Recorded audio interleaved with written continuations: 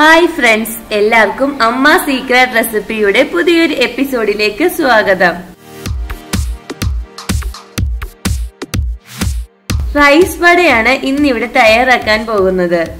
വൈകുന്നേരങ്ങളിലൊക്കെ കുട്ടികൾക്ക് 5 മിനിറ്റിൽ ചോറ് കൊണ്ട് ഉണ്ടാക്കി കൊടുക്കാൻ പറ്റുന്ന നല്ല ക്രിസ്പി ആയിട്ടുള്ള ഒരു വടയാണ്.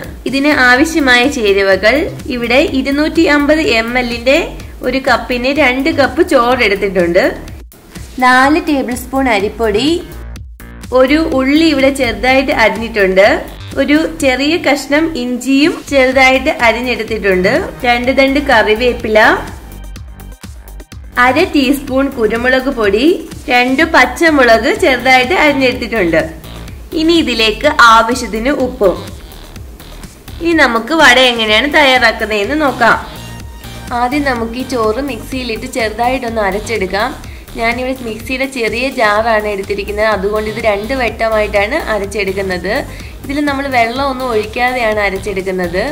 ഇത് മിക്സിയിലിട്ട് അരച്ചെടുക്കണം എന്നൊന്നുമില്ല, നമ്മൾ കൈ കൊണ്ട് നല്ലതായിട്ടങ്ങ് ഞെവിടിയാലും മതി. ചോറ് ഇവിടെ ഇങ്ങനെ അരച്ചെടുത്തിട്ടുണ്ട്. ഇനി ഇതിലേക്ക് 4 ടേബിൾ സ്പൂൺ അരിപ്പൊടി ഇട്ട് കൊടുക്കാം. നമ്മുടെ ഈ വടയ്ക്ക് നല്ലൊരു ക്രിസ്പിനെസ് കിട്ടാൻ വേണ്ടിയാണ് ഈ അരിപ്പൊടി ഇട്ട് കൊടുക്കുന്നത്. ഇനി ഇതിലേക്ക് ചെറുതായിട്ട് അരിഞ്ഞു വെച്ചിരിക്കുന്ന സവാളയും പച്ചമുളകും ഇഞ്ചിയും കറിവേപ്പിലയും കുരുമുളക് പൊടിയും ആവശ്യത്തിന് ഉപ്പും കൂടി ഇട്ട് കൊടുത്ത് ഇത് നല്ലതായിട്ടൊന്ന് ഇളക്കിയെടുക്കാം. നമ്മളിത് ഇളക്കി കഴിഞ്ഞിട്ട് ഒരല്പം ഒന്ന് രുചിച്ച് നോക്കണം, ഇതിന് ഉപ്പ് കറക്റ്റായിട്ടുണ്ടോ നോക്കണം. അങ്ങനെ നമ്മുടെ മാവ് ഇവിടെ റെഡി ആയിട്ടുണ്ട്. ഇനി നമുക്കിത് ഫ്രൈ ചെയ്തെടുക്കാം. അതിനിവിടെ ഒരു പാൻ വെച്ചിട്ടുണ്ട്, ഇതിലേക്ക് എണ്ണ ഒഴിച്ചു കൊടുക്കാം.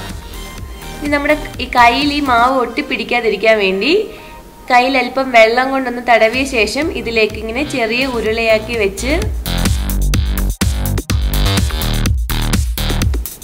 പരത്തി നമ്മുടെ ഈ ചൂണ്ടുവിരലൊന്ന് വെള്ളത്തിലൊന്ന് മുക്കിയ ശേഷം വേണം ഇങ്ങനെ ഹോൾ ഇടാൻ, അല്ലെങ്കിൽ ഇത് നമ്മുടെ കയ്യിലങ്ങ് ഒട്ടിപ്പിടിക്കും. ഇനി നമുക്കിത് എണ്ണയിലേക്ക് ഇട്ട് കൊടുക്കാം.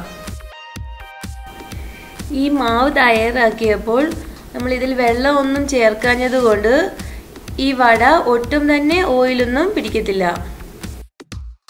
ഒരു ചെറിയ ഗോൾഡൻ ബ്രൗൺ കളർ ആകുന്ന വരെ നമുക്കിത് എണ്ണയിലിട്ട് ഫ്രൈ ചെയ്തെടുക്കാം.